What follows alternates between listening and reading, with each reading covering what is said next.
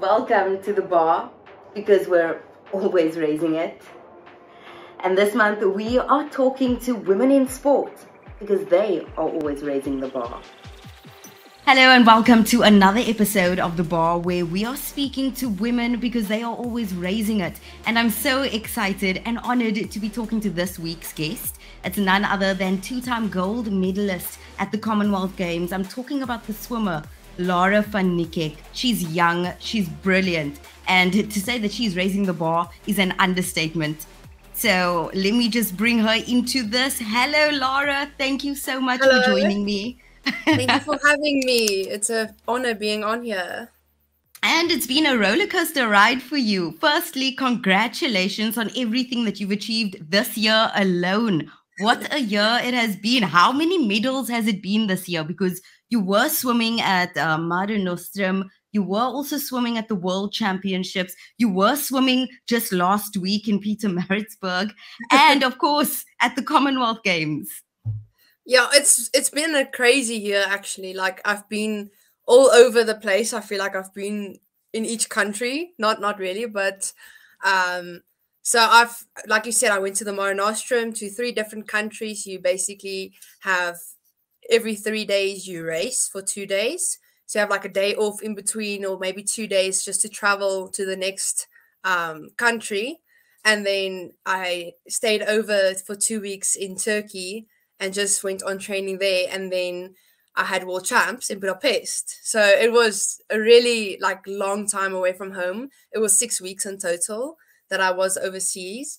And then just coming back here, training, and then going straight to Commonwealth Games. So it's been very busy, but I've had one of the best years of my life. So I'm enjoying the ride.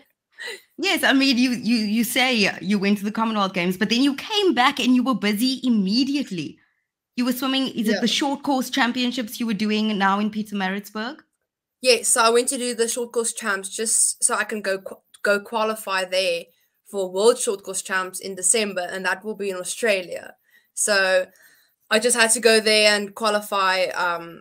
So it wasn't a lot of pressure. It was just having fun, swimming the times I had to, and just enjoying it. I mean, that's absolutely incredible. I mean, everything that you've been doing so far, but also you've just had surgery. And we need to talk about this because you've had this, I think I read somewhere, it's always been something that has been an issue for you. So tell us a bit about that, what the surgery was on, what the issue was. And I mean, you swam with this at the Commonwealth Games and still achieved. Yeah, so I've had a foot injury. It's not really an injury. So I was born with an extra piece of bone. You call it ostrigonum syndrome, where that extra piece of bone gets stuck in between the 2 joints that make your foot move. So I've been struggling with pain for 6 years, but I've always had the bone. You get born with it. So we finally, after going to doctor number 6, figured out what the problem was, and so I had surgery to quickly get it removed. It's not really a big surgery. It's only 3 weeks in a cast. So like I said, they actually take something extra from you, so it's the recovery process isn't that long because I don't need that extra piece of bone. But other than that, I'm just happy it's out and it's never going to hurt me again, because I was always restricted doing explosive training like jumps and running or cycling because of that impact. So I think now that I'm going to be able to do explosive training, I can do go cycle if I want to. So it's going to be better because I'm going to have so much more things I can do without having pain in my foot. So I'm excited about that. Look, it's scary to even think about what you would be capable of now that you've had this surgery, now that you can do more explosive training, because from where I'm sitting, I'm like, wow, you are so incredible. In fact, I get goosebumps just watching you. And to be fair, people in South Africa as a community as a whole don't really follow swimming that closely, the swimming championships. But to be on the world stage, like the Commonwealth Games and eventually the Olympics, because that is definitely a goal and we want to see you there. that must be something so special. Did you imagine that it would come so soon? People knowing who you are. Everybody knows who you are right now. There are articles being written about you. I'm sure you've done countless interviews, and not just this one. Did you imagine that it would happen like right now at the age of 19? No, I haven't actually. I thought only after 2024, because that's always been the goal, to go to the Olympics and then only like make a statement there.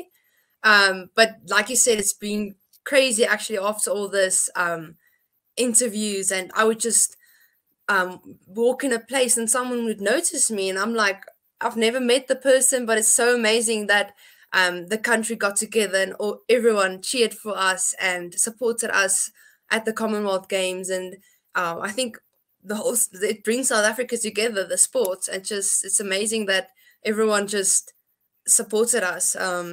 We've got a really big support structure, and I really love that about the sport.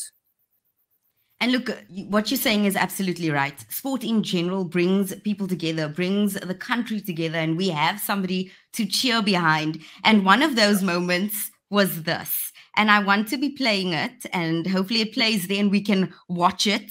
It's a silent video so that we can talk over it. This was your 100 meter. I mean, you were just going and then you were there.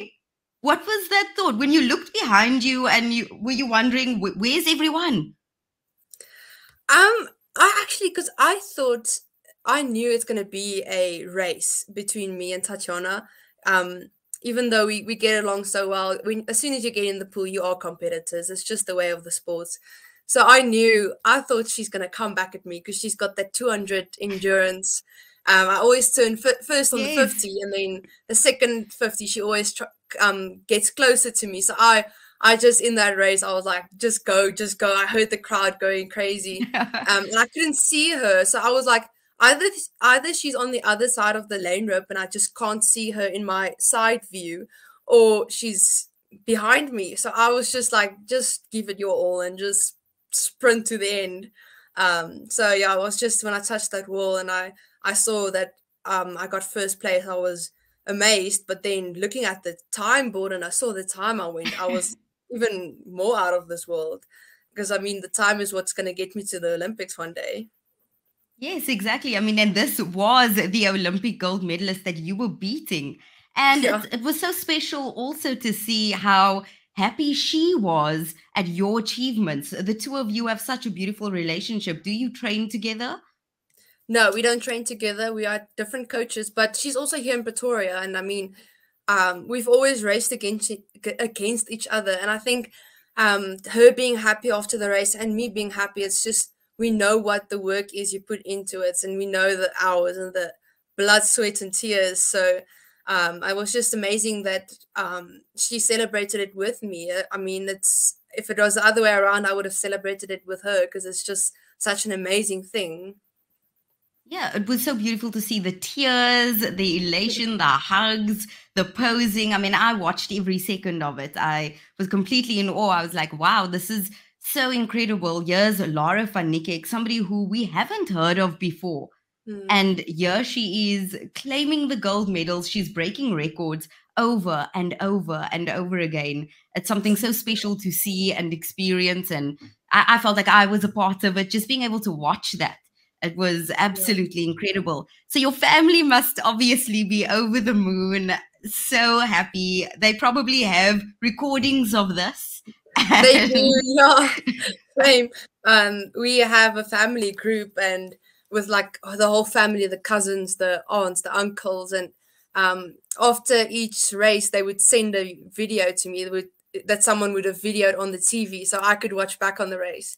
So it was very special, and I could hear the people cheering in the background, the family members. So just having that support structure is so important. Actually, it's just amazing having all those people behind me and believing in me all the way. I mean, it's been 11 years since I started swimming, and they're still supporting me. So it's just amazing having them by my side.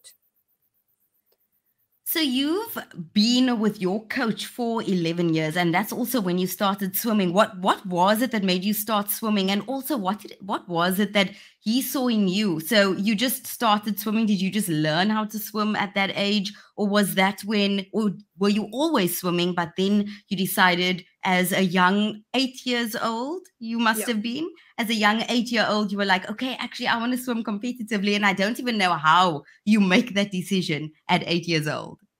So I started swimming early in my life just for water safety. As soon as we got the water safety under the belt, we kind of stopped again. Because we have a pool at our house, so my dad was always said to my mom, if we are in trouble, we need to be able to swim ourselves out of trouble.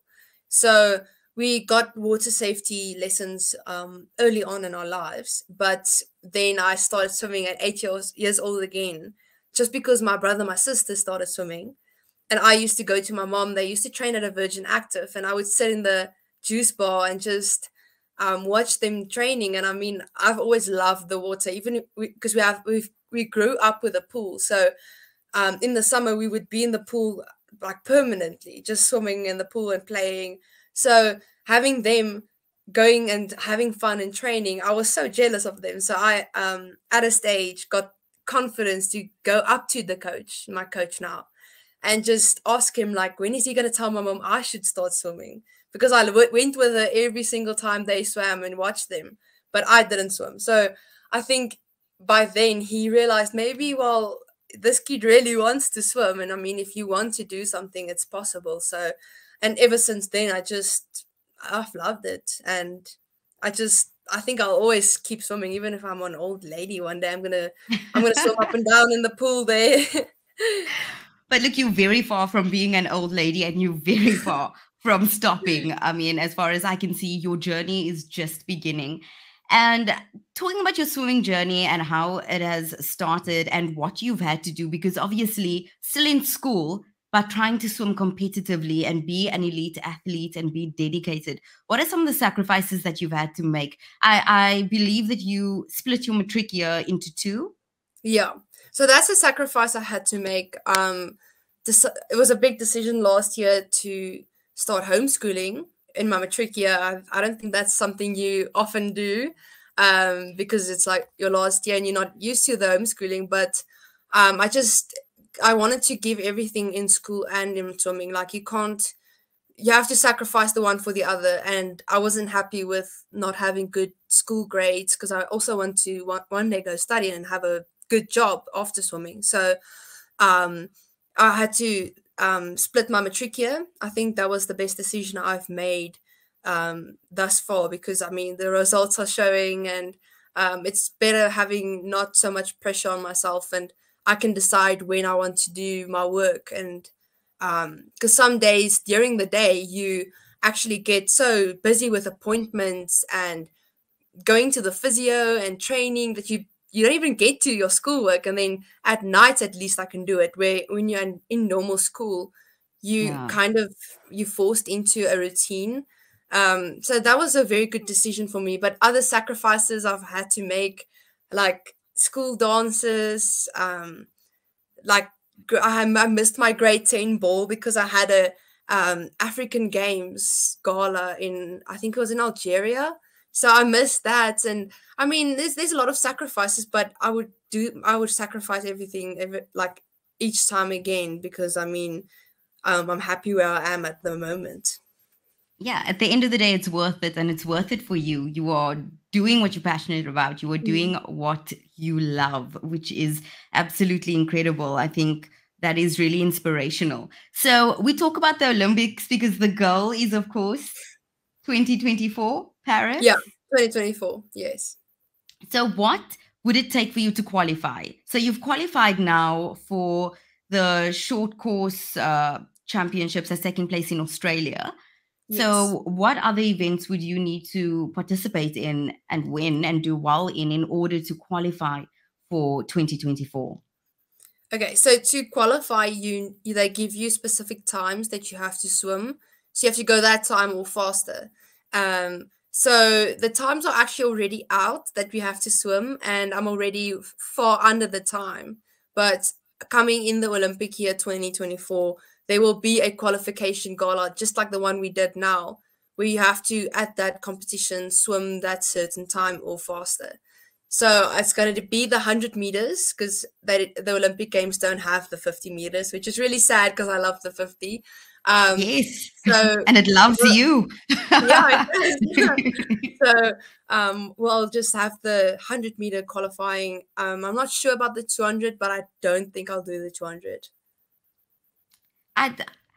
Okay, yeah, because that is obviously you would have to work on your endurance, and breaststroke is your bread and butter. That is your favorite stroke. That is the one that you specialize in. So you're not thinking of deviating into. No. I mean, you are young. I feel like you can deviate into anything, and you can be brilliant at it, and also any length and distance. No, I do enjoy swimming my other strokes. Like I always do different strokes here in South Africa, but for world stage, I'm not as good in the other strokes as I am in breaststroke. And like you said, I have to work on endurance if I want to do the 200. And I've got a very high tempo stroke. So if I want to swim the 200, I kind of have to change my stroke completely, which actually gives me a disadvantage because then I lose my speed. So that's why we kind of never really do the 200. Just because of that, we don't want it to lose my raw speed I have trying to lengthen my stroke out to swim a 200 when I'm actually good at a 50 and 100. Of course, you want to stick to your strengths. And what goes into a day of training for you? Like what's a normal day for Lara van Niekerk? So I'll wake up at 6 o'clock in the morning and jump in the pool at 7 and do a 2-hour swim session. So I'll get out at 9 o'clock, go home, have breakfast, then do whatever I need to, maybe if it's school or if I have an appointment. And then by the evening, like late afternoon, I'll go back to training at like about 4 o'clock. And we jump in the pool by 5 because we do dry land before we get to the pool. So then I'll have a session from 5 to 7 in the evening. So that's about the training wise how it goes. But at least that's only 3 times a day. 3 times a day. 3 times a week. Sorry. I'm like, wow, okay. That's 3 times a week. The other 2 days of the week, I do an hour gym in the morning instead of that swim session, but then still the swim session in the afternoon. So yeah, it's 3 swim sessions in the morning of a week. Yeah, is this in a heated pool? Yes, luckily. Okay. Because I mean, it's the middle of winter, and I'm sure that you do not take a break because there are swimming championships happening in different countries, different times of year. So you obviously need to keep up with that training, and you can't just do dry land training. But of course, that is part of your strength and conditioning. What exactly is dry land training? So I'll do 2 sessions a week in the gym, which is proper weights and everything. Okay. But the dry land we do before we get into the pool will be like the extra core strengthening work. I do shoulder prehab so that I don't hurt the shoulder. And I'll do things like that. Sometimes we do reaction drills just to practice that reaction for the starts in a competition. So it depends on the day or what I feel like doing. And yeah, so now after this, I can start doing explosive stuff again. So I'll start doing maybe some explosive jumps before I get into the pool to work on my dive, because that will obviously complement the speed I get from the blocks. So that's about it. You say that's about it, but that's a lot of training. That is a lot to take in and for one person to be doing. But of course, when you're going to be the best, and you will one day be an Olympic gold medalist, I foresee it. Mark my words. In fact, I'm going to take this podcast and I'm going to repost it around the Paris 2024 time, and I'll be like, I predicted it here. I was the one that said it, that it's happening. So I'm assuming that will be your focus. So you will be finishing your matric now. And then that will be your focus. Because, I mean, this is the time in any young person's life where you're making big decisions. So will you take a few years to focus on the swimming before going into studying?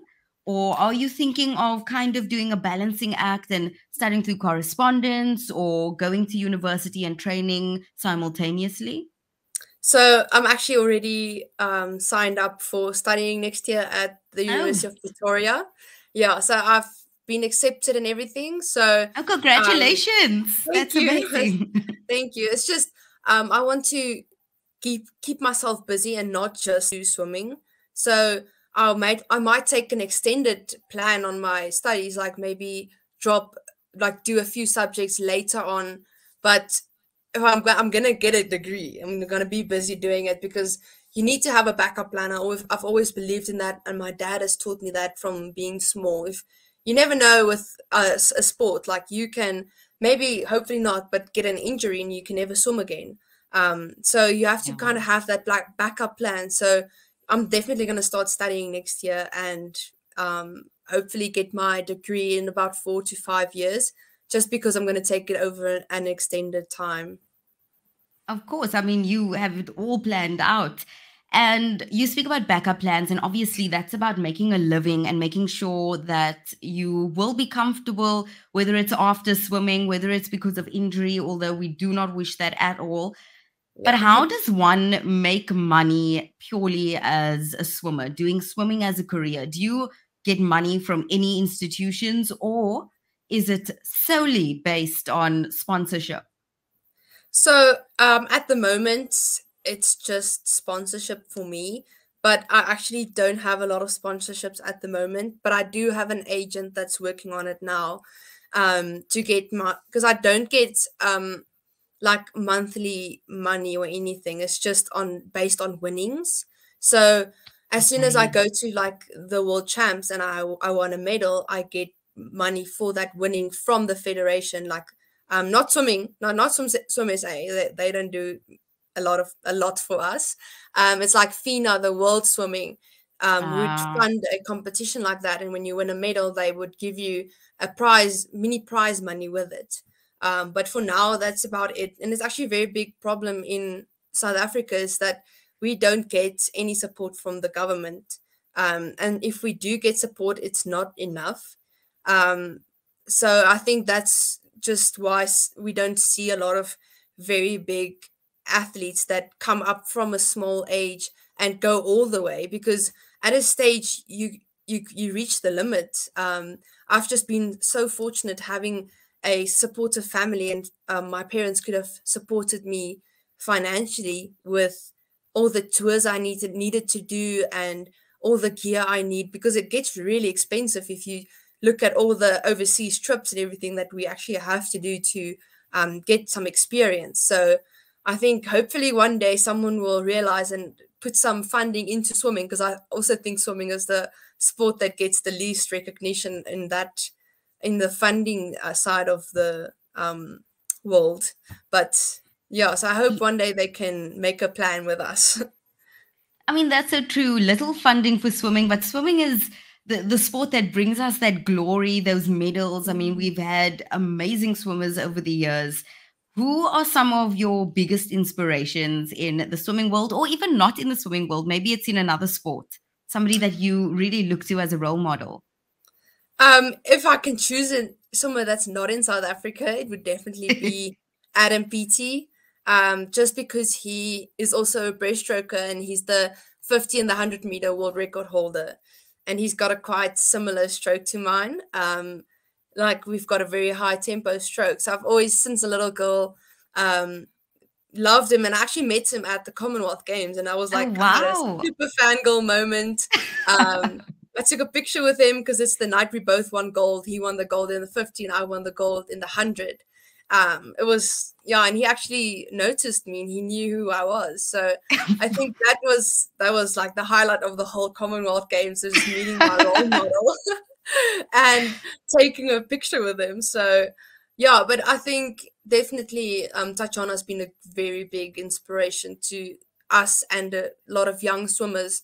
Definitely kind of breaking the ice for this female swimmers, because we after Penny we didn't really have a lot of female swimmers coming through. So I think she really kind of break the ice, because now we've got myself, we've got Erin Gallagher, we've got Rebecca Meader, Kayleen Corbett. I think there's a lot of young females coming up. So I'm very excited for what's going to happen next for us. Look, more and more people are going to be recognizing and knowing who you are. I think you're going to have to get used to that. You are no longer somebody who nobody will recognize. Everybody Oh, will know exactly who you are. And I just want to yeah. go back to the funding and the sponsorship. Do you have a hand in putting together proposals for sponsorship? Sorry, sorry, can you just repeat that one? Do you have a hand in, or do you help with putting together proposals for sponsorship? Yes, sometimes I can go to my agents and say, listen, I really like this product. Can we try get a sponsor in that? So actually the other day sent him uh, a like a example of a sponsor because there's a skin product that I really like, and I was like, maybe we should try this because it is a South African brand. So supporting some small local businesses. It's just so I really hope that could come through one day, hopefully. But yeah, I can sometimes say what brands I like, and then he'll try um, negotiate for me, but you don't always get what you want.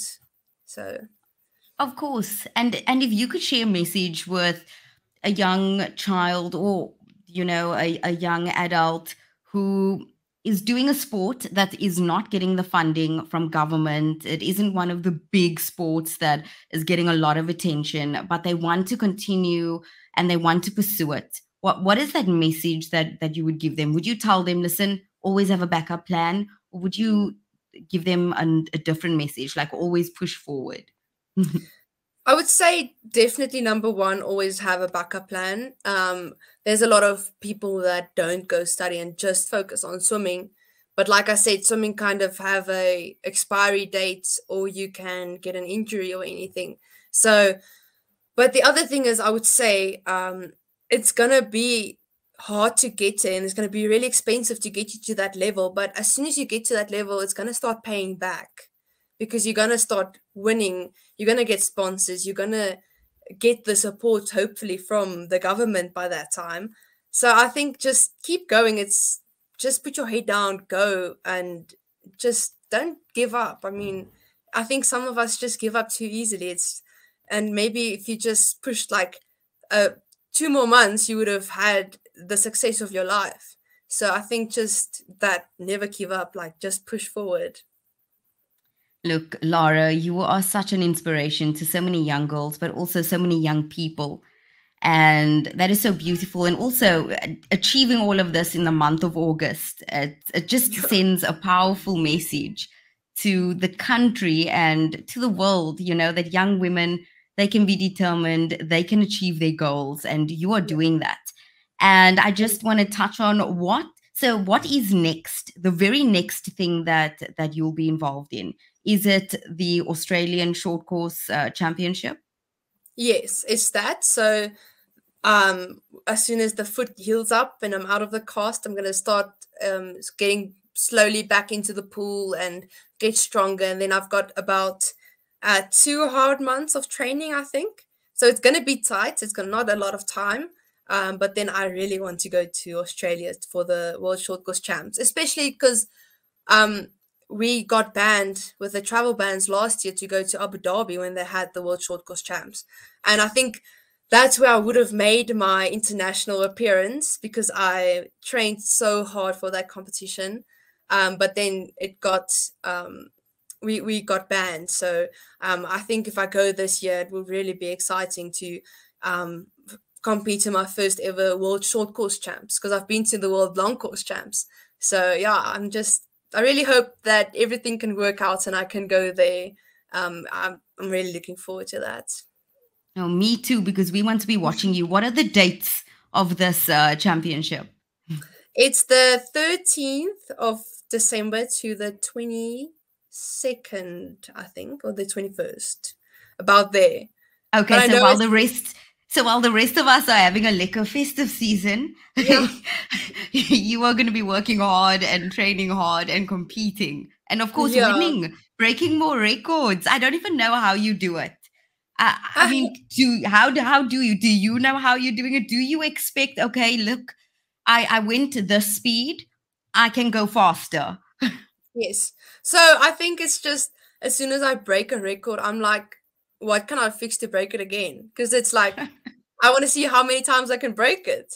Like that, the Commonwealth Games, as soon as I broke the record in the 50 of the heats, I kind of set myself a mini goal and said I want to break it at the semifinals and at the finals. So I ended up breaking the games record 3 times. I think it's exactly breaking your own record. Yeah, I just want to keep getting better. I always say you can always be better than your last swim. And you always have to try to be better than your last swim. So I think that motivates me just to break those records.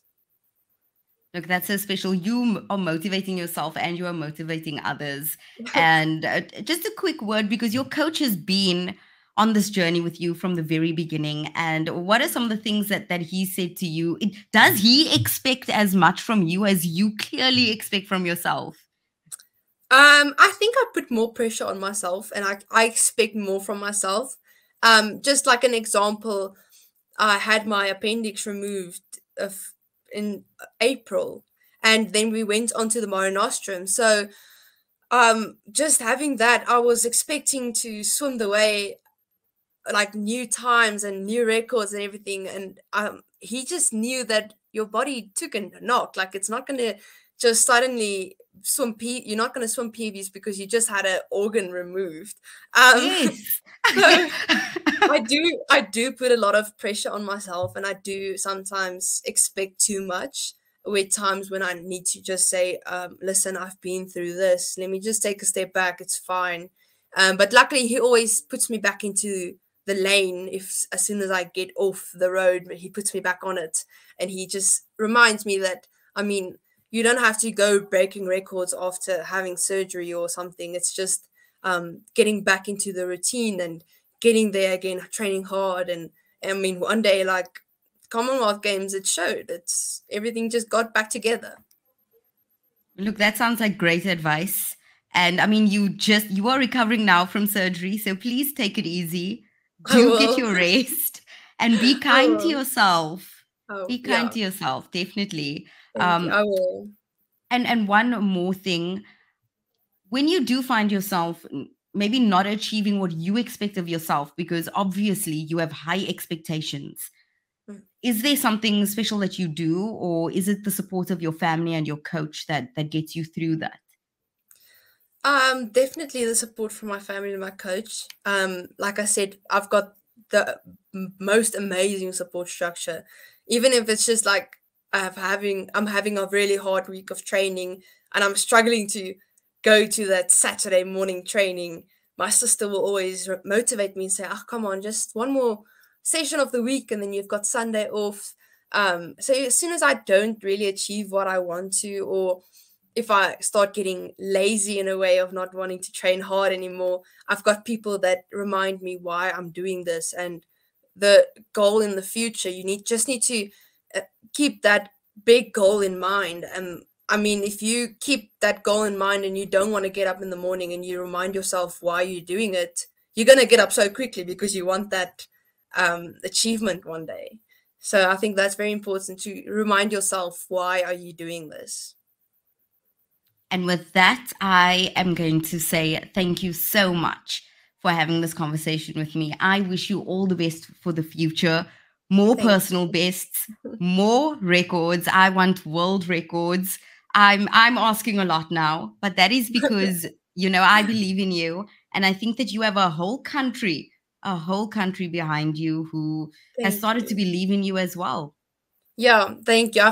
I really think the whole country is behind me. And it's very nice seeing that everyone gets together and cheers, even though they might not even know swimming. They still watched it on the Commonwealth Games, and it's just amazing knowing that there's a lot of people out there. So thank you so much. And thank you for having me on the show. It's amazing.